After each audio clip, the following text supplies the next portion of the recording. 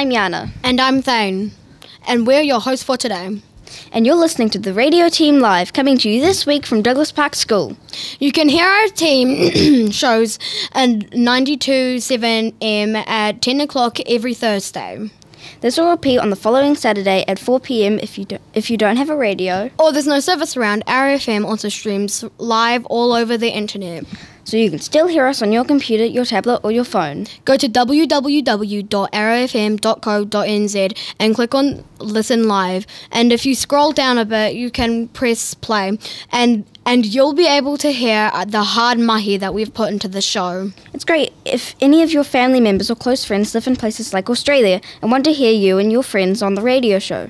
First up, we'll be starting by having Charlotte and Hannah doing an AI story. Dun dun dun! I wonder what the AI will say. Hi, I'm Charlotte. And I'm Hannah. Today we will be talking about AI, also known as artificial intelligence. AI is an incredible thing, and it can be used such as many different things, such as story writing, Pictionary, generating, and much more. Here's a story that AI had made for us. The website used was chatbot.gpt.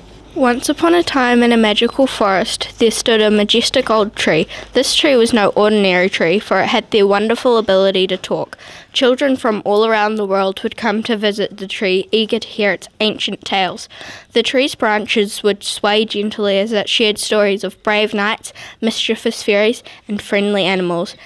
As the children listened with wide-eyed wonder, they'd discovered the tree had witnessed the passing of centuries and held the secrets of its forest within its bark.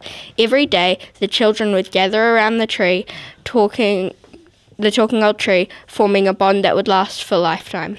But with AI, there is also a downside. For example, my mum is a lawyer and she thinks that AI might take her job.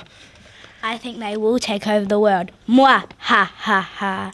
Charlotte and Hannah, over and out. Wow.